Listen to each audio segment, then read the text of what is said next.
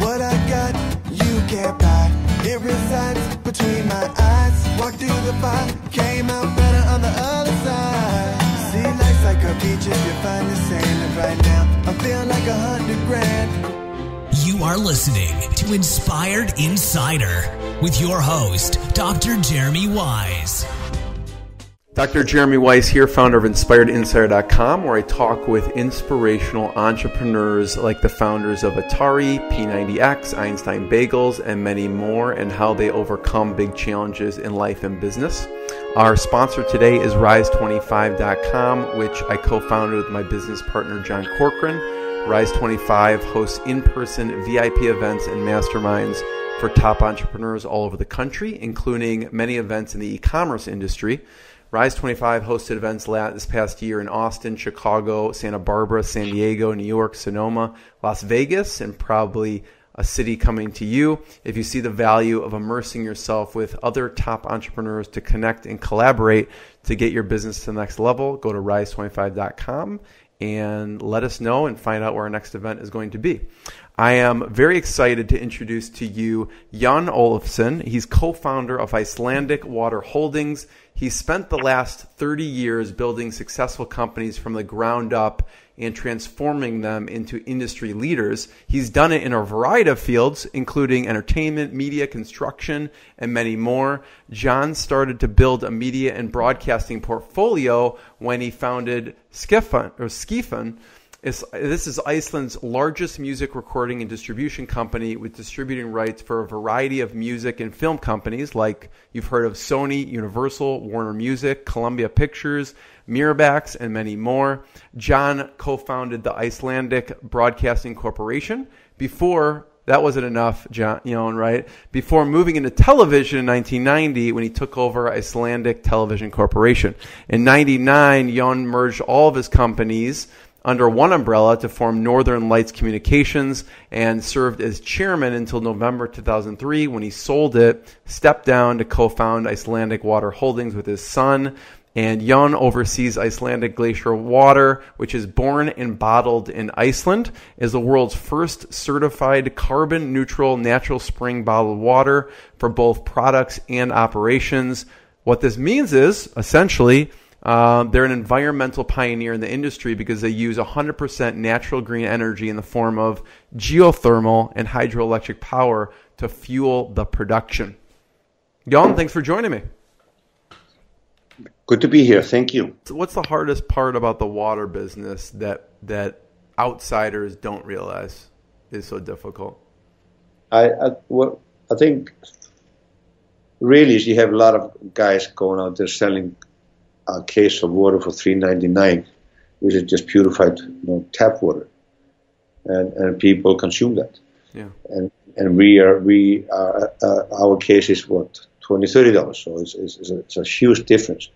When you're trying to work in the premium spectrum, that's another world than you go to the mass market. But the thing is, a lot of people think water is water because it's in a bottle. Well, that's not right. Yeah. There's a lot of bottles is not good for you. Right. But if people care, and especially if they care for their children, they should only be given really, really good water. I recommend Icelandic, but you can buy it here, but I can stand by it. Well, talk about the distribution though, because you deliver all over the world, right? Yeah. So, was that challenging, the distribution piece? Yeah, well, that's just logistics. So that's not so challenging. It's to get a market interested and get it up and running and turning it into a success. That is, of course, challenging. And we've been very fortunate that we have a lot of markets which we are really just doing amazingly well. I tell you about Australia, which is the market which is furthest away from us. We have now about 80% distribution, and we're selling. It's become our third biggest market in 1 year. We can talk about another small market, which is Bermuda, where about 63,000 people live. We sold over 40,000 cases there last year. Wow. That's almost one case for every inhabitant on the island. And this I don't think anybody else has done that. How did you decide to even go into Bermuda? Did someone just happen, what was that decision? Well, there's always a story about behind everything, and that story is that the owners of the company, their daughter was at school here in New York and Parsons, and my daughter was there too, and they actually shared a flat, and then after graduation 4 years later, the parents meet, and I realized, oh, they're in that business and I'm in this business. They were actually carrying water, and they kicked it out and took us in, and they're selling us multiple times more than they sold the other guy. So we see the brand climbing and becoming the brand. So we can actually look to the day that this brand will be one of the biggest brands in the world. Yeah. How does it do in the U.S.? You mentioned a lot of competitors. Obviously, if you would have known all or even thought about the competitors, you'd be like, forget this, I don't want to do this. But how is it in the U.S.? We're doing very well. We're one of the leading brands in the natural sector. So, and we're seeing a lot of change in our distribution coming this year. So we should have a very successful year here now. Yeah. But when Fiji back in the day became successful, their sales were 95% in the United States and 5% internationally. We're about 60-40. Wow. 60 in the United States, 40 internationally. So we've been building this as a global brand from day one, not just focusing on one market and then branching out. But we did it simultaneously. So we're in a lot of good markets, doing very well there. So I read that Anheuser-Busch took an interest in you in 2007. How did you end up getting the attention of Anheuser-Busch? Well,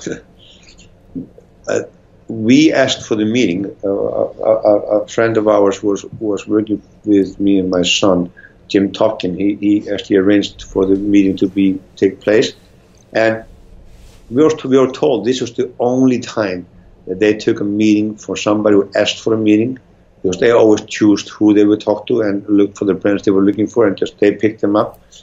And when we came in there, they told us that they were talking to 3 other brands. They want to go into the water business, and obviously we were there at the right time. Had we been there 6 months earlier, they were not ready. Had we been there 6 months later, we missed that boat. And and they decided there and then in the meeting that they would do a test with us in California, and a year later they signed a deal, and we became our partners and our distributors. But when they signed the deal, that's when they told me, when you guys walked out, we canceled everybody else. Wow. We didn't know that. They're not going to tell you that. Why is that? What did you talk about in that meeting that they were so sure that this is the one they wanted to go with? First of all the stories. The water is the purest water there is. The quantity of water is endless.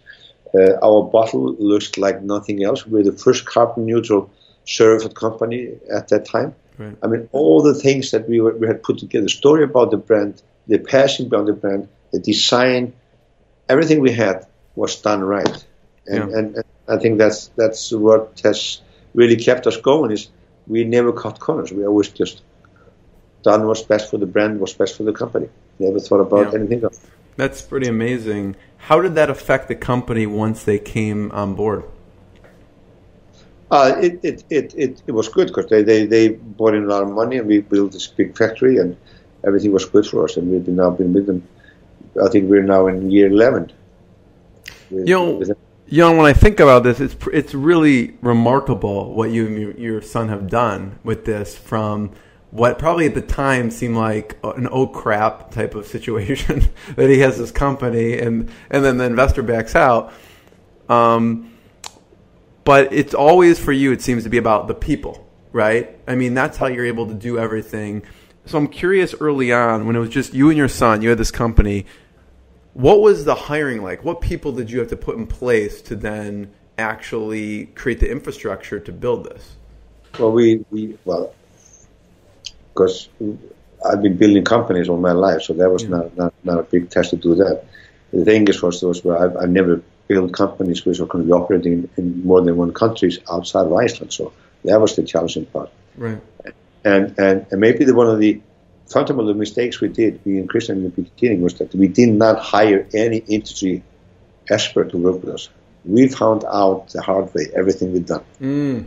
But at the same time, we are unique because we haven't been doing what everybody else has been doing. And innovation comes from outside industry. So you didn't know any better in the bottle, for instance. We did everything ourselves. Yeah. Everything ourselves. And, hey, we're here, and we're now really seen as one of the leading brands, and we're seeing a lot of positive feedback for the brand, and people love it, and we're happy.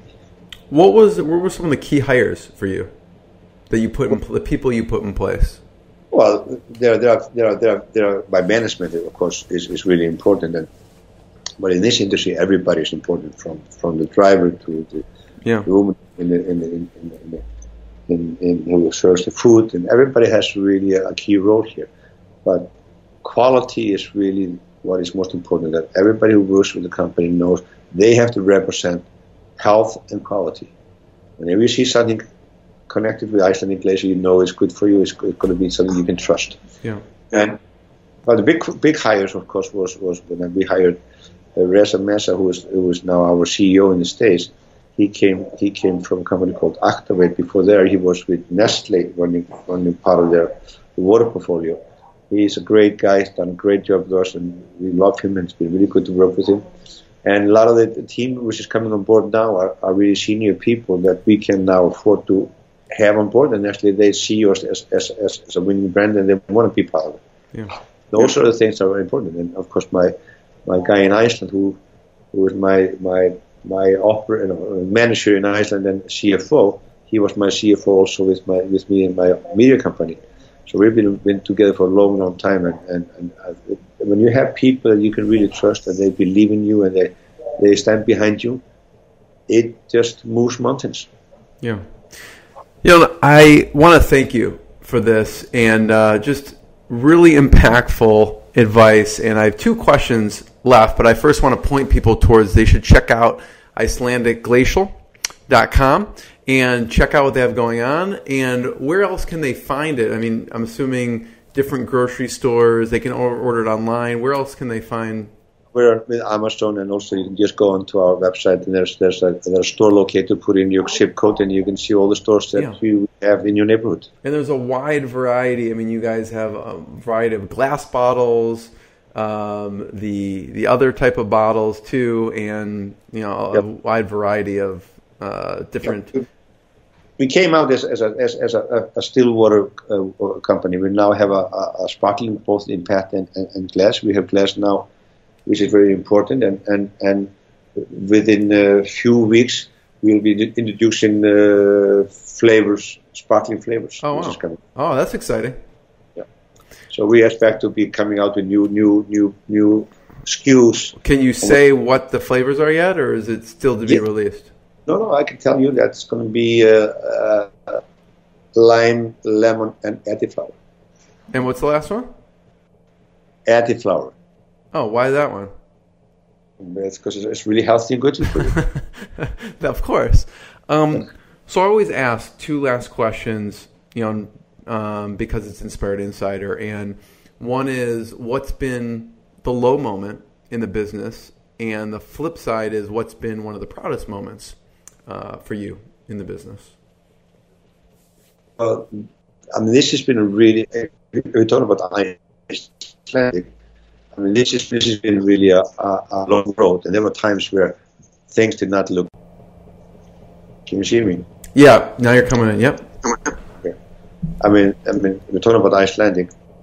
There are times when things were not really going well, and I remember at one week that we had actually come to an end, and I had made the decision I was going to go to the liquidator and make. Take the company to bankruptcy, and I was going to do that on Friday. Somebody invited me for lunch, and I think I had too many beers. I didn't make it to the liquidator. And over the weekend, I raised another $2 million, so it all got good. But I was there. I was ready to go, and it was the end of the road. But hey, there's a God. You kept pushing. Yeah. What about one of the proudest moments? Well, it's always amazing when you do something which hasn't been done before. I mean, when we did the deal with Ölfus, no one in Iceland has ever done a deal like this prior to us doing it, and that was a real honor to work with these people. Well, there's so many other things we've done since then. I mean, it doesn't matter how big the people are or the companies are. It's about the people you meet and how big they are to you. And I only met giants in my life lately, so it's just wonderful, beautiful people who are really capable and are doing an amazing job, and that really thrives me. What about working with your son? How did that work? What was that like? Well, it's been beautiful, and it's very good. And we have, it seems our tempers go well together. We don't have arguments or disagreements. We're not always in agreement on everything that we are doing, but we always, it's never been an issue. But it is a blessing when you can actually work with your kids, and when it works. Yeah. It can also be like all the way around. Yeah. I want to be the first one to thank you so much for doing this. Everyone should check out IcelandicGlacial.com. Get the water. It's alkaline. It's healthy. Plus, the way they make it is good for the environment too. So thank you so much. Really appreciate it. Can I give you one more hint? As many as you'd like. Tell you guys to look at Secret Solstice, one of the nicest music festivals in the world. We have that in Iceland. What is it called? Secret Solstice. Okay. It is a music festival, has great bands, 24-hour daylight is amazing adventure. So when is the best time to go to Iceland? The festival is in mid-June, around 22nd of June. Okay. At the solstice, so it's beautiful. That is something not to miss. How often do you go back to Iceland? Yeah, I'm there more or less every month, something like that. But I'm altogether, I spend maybe 3 to 4 months out of the year. Nice. Okay, well then go to Iceland in June, everyone. Hey, we'll see you there. You heard it from Jon. You'll see you there. You're welcome. Be my guest. What I got, you can't buy. It resides between my eyes. Walked through the fire, came out better on the other side. See, life's like a beach if you find the sailing right now. I'm feeling like 100 grand.